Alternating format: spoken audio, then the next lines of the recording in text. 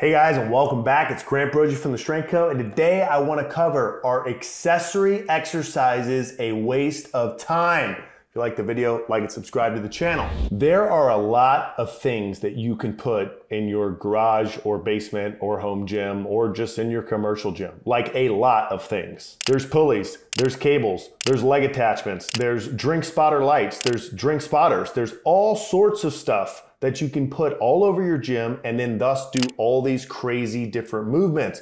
Landmines, tennis ball landmines, GHD, I mean, you name it, there's a bunch of stuff that you can do. So you asked me, Grant, should I do accessory work? Can I do dips? Can I do barbell curls? Should I do tricep pull downs? Should I do all of these things? You wanna know, is this worth your time? I'm gonna tell you what I think. The answer is maybe, and probably not. And here's why I think that. Having coached the barbell lifts for over a decade now and had tried to help people get stronger and get more fit, what I realized is that the average person skips workouts all the time. They have the best of intentions, they drop $5 grand on their website, they put in a whole new home gym, they buy a bunch of attachments to do pulley pull downs and all this kind of stuff, but what do? They hardly train. They go out there maybe once a week, or they go 3 months and they don't lift at all. Then they go back in there. And so they're asking all of these questions that don't really matter or don't really address the problem. The reason we like squats, presses, bench presses, deadlifts, power cleans, and those movements is because they use your entire body through a great range of motion and you're able to add weight. So if you're trying to get stronger, it's a very effective way to get there. Does that mean that barbell curls, barbell shrugs, dumbbell shrugs, cable crossovers, all of that is bad? No, it doesn't mean that at all. We have a video on barbell curls. We have a new barbell curl bar getting ready to come out on the site. Curls are fine. These accessory movements are fine.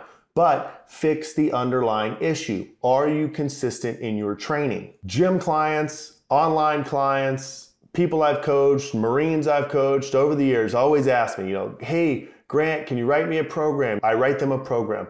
Hey, can I do curls on Monday? Sure. Can I do lying tricep extensions on Wednesday? Sure. Can I do cable crossovers and tricep pushdowns and face aparts or whatever that's called on Friday? Sure. Like, wait, does it matter? Is it gonna affect your training? And I'll just look at them and say, I don't think you're gonna even do your squats and your deadlifts. So I'm not too concerned with your accessory movements.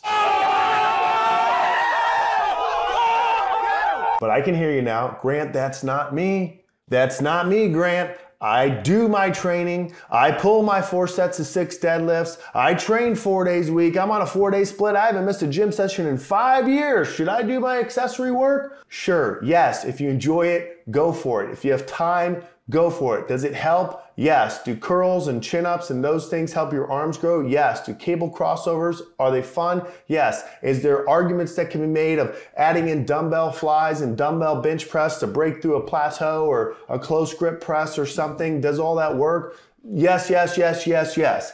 But if you haven't fixed the fundamental issue, fix the fundamental issue. Be consistent, get in the gym, do the big barbell lifts, add weight, even when you don't feel like it, push yourself, eat enough, sleep enough, all that stuff. You got there, now you can do accessory work. Do it whenever you want. Doesn't really matter. Do your big lifts, then do your accessory stuff. Hope this video helps. If you like it, like and subscribe to the channel. We'll see you next time.